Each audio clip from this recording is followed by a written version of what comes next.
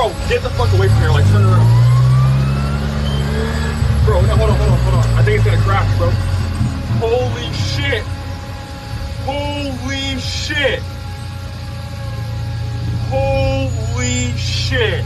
Came there dead. UPS Flight 2976 wasn't the first crash of the MD-11. In fact, it was just one in a long line of disasters. With 50 crashes under its belt, this plane's history is darker than you think. Wait until you hear the deadly incidents that came before it.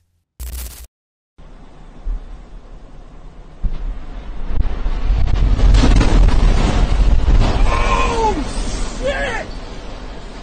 Oh, my fucking God!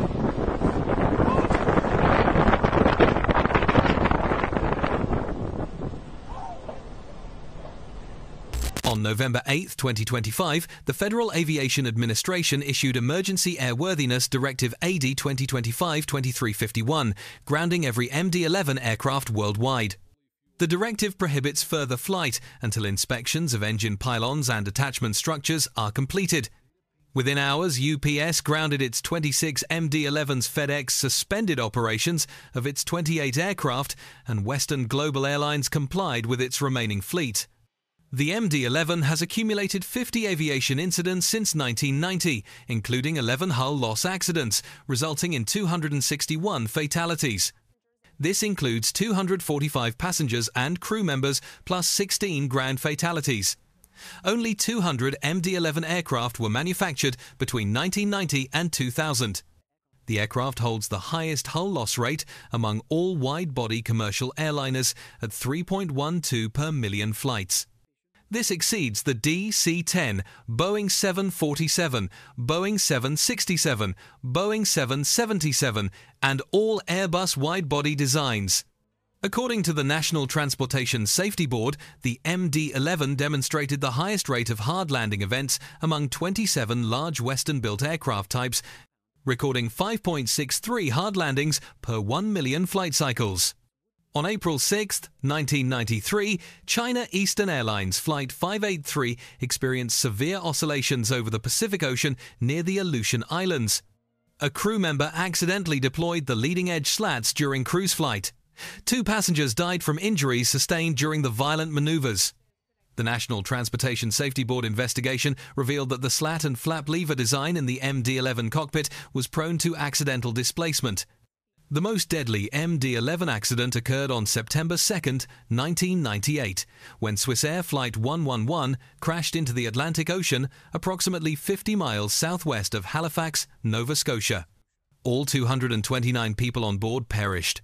The Transportation Safety Board of Canada investigation determined that an in-flight fire originated from improper wiring of the in-flight entertainment system. The fire spread rapidly due to poor flame retardant properties of insulation materials used in the aircraft's construction. On August 22, 1999, China Airlines Flight 642 crashed during landing at Hong Kong International Airport in high crosswinds associated with Tropical Storm Sam. The MD-11 struck the runway, came to rest inverted, and caught fire. 3 passengers died. On March 23, 2009, FedEx Express Flight 80 crashed while landing at Narita International Airport in Tokyo during strong wind conditions. The aircraft bounced upon touchdown. On the second impact, it banked sharply, snapping the left wing on the ground and rupturing a fuel tank. The MD-11 rolled onto its back and caught fire. Both pilots were killed. John DeLisi, Deputy Director of Aviation Safety at the National Transportation Safety Board, stated in a 2010 interview with Popular Mechanics, "I've never heard of a landing flip-over with any other type of airliner. The MD-11 has done it 3 times. On November 28, 2009, Aviation Flight 324 crashed during takeoff from Shanghai, China. The MD-11 freighter gained minimal altitude before impacting approach lights and antennas. 3 of the 7 crew members died. Investigation findings pointed to insufficient thrust, delayed crew response, and crew fatigue. The MD-11 design features a horizontal stabilizer reduced by approximately 30% compared to its predecessor, the DC-10. The DC-10 horizontal tail measured 1,338 square feet, while the MD-11's measures 920 square feet. This reduction decreased weight and drag, but also reduced longitudinal stability. Engineers installed an automatic system to move elevators on the stabilizers to compensate for unwanted pitching. However, the aircraft developed a reputation for unexpected motion, particularly in turbulent conditions. Ken Adams, an air safety investigator and former Delta MD-11 pilot, told Popular Mechanics, "In windy conditions, the MD-11 can be a bear to land." The National Transportation Safety Board determined that MD-11 controls are more sensitive than other aircraft, especially at low speeds and altitudes. Pilots reported instances where the autopilot failed to disconnect when manual controls were input. The landing speed of the MD-11 is 20 to 30 miles per hour higher than the MD-10, meaning situations develop more rapidly. During the Newark crash investigation in 1997, the National Transportation Safety Board found that energy transmitted to the right main landing gear during the second touchdown was 3.2 times greater than the MD-11's maximum certified tolerance. The aircraft serving UPS Flight 2976 was a 34-year-old jet, registration N259UP. The aircraft had recently undergone heavy maintenance checks in San Antonio.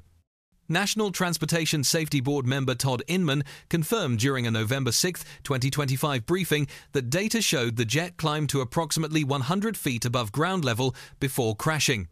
Security footage from Louisville Muhammad Ali International Airport showed the left engine detaching from the wing during the takeoff roll. The engine was later found on grass beside runway 17R. The aircraft became airborne briefly before the left wing erupted in flames.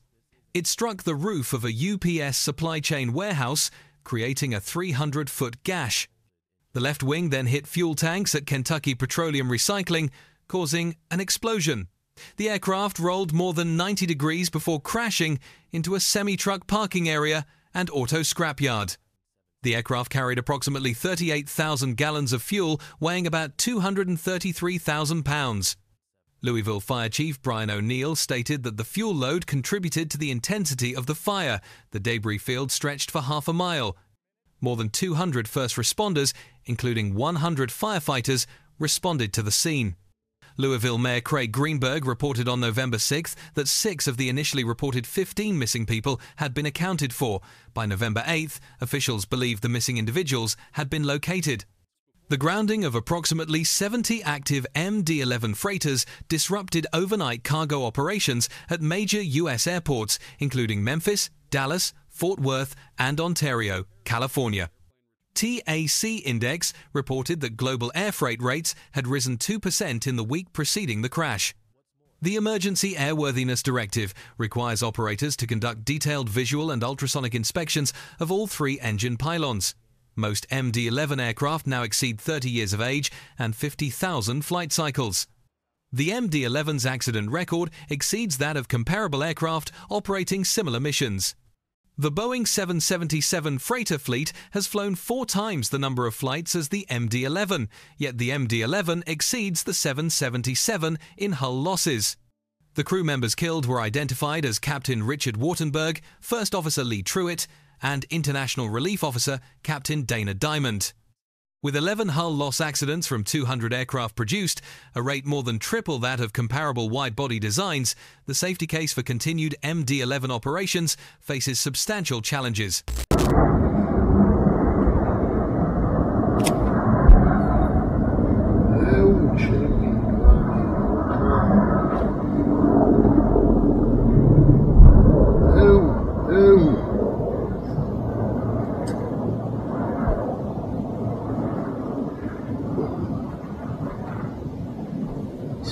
Something terrifying happened in the skies over Georgia.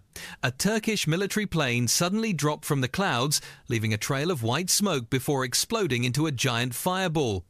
It vanished near the Azerbaijan-Georgia border and no distress call was ever made.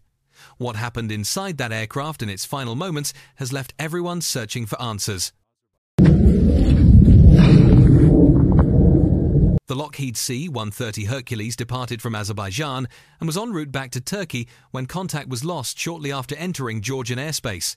Flight Radar 24 tracking data confirmed the aircraft's sudden disappearance from radar systems. Video footage circulating on social media captured the final moments the plane descending in an uncontrolled spiral with white smoke streaming from its fuselage before impact. The crash site lies in the mountainous terrain near the border region between Azerbaijan and Georgia. Turkey's defense ministry confirmed the incident within hours. President Recep Tayyip Erdogan released a statement offering condolences and referring to the victims as martyrs. According to Reuters, Erdogan stated the nation mourns the loss of its servicemen. The Turkish armed forces announced that a joint search and rescue operation was immediately launched in coordination with Georgian and Azerbaijani authorities. Ground teams and helicopters were dispatched to the remote crash location to recover remains and investigate the wreckage. Georgian officials confirmed their participation in the joint operation. Azerbaijan's government also expressed solidarity and provided logistical support for the search effort. The three nations have maintained close military and economic ties, particularly regarding regional security and energy transportation. This air corridor serves as a vital link for Turkey's military logistics operations, connecting Ankara to the South Caucasus region. The C-130 Hercules is a four-engine turboprop military transport aircraft manufactured by Lockheed Martin. It has been in service since 1956 and remains one of the longest continuously produced military aircraft in history. The Turkish Air Force operates multiple variants of the C-130, using them for cargo transport, troop deployment, and humanitarian missions. The aircraft can carry up to 92 ground troops or 64 paratroopers, though this particular flight was transporting 20 military personnel. No distress signal was transmitted before the crash, according to AP News. This absence of communication suggests either a sudden catastrophic failure or an incident that incapacitated the crew before they could issue a mayday call. Aviation experts note that the white smoke visible in video footage could indicate engine failure, fire, or structural damage.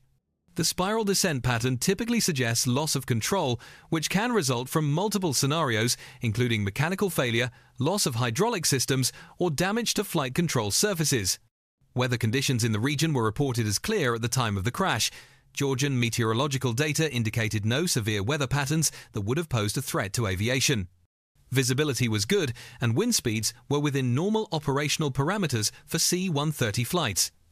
This rules out weather as an immediate contributing factor and shifts investigative focus toward mechanical or other technical causes. The crash occurred along a route integral to Turkey's regional military presence. Turkey maintains close defense ties with Azerbaijan, particularly following the 2020 Nagorno-Karabakh conflict.